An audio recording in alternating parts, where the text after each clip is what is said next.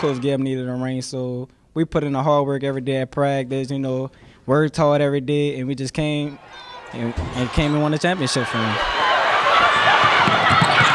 I just had more confidence in my team this year. I thought that was the team. Coach waited a long time to win this championship, and we got it done for him. I think he deserved it.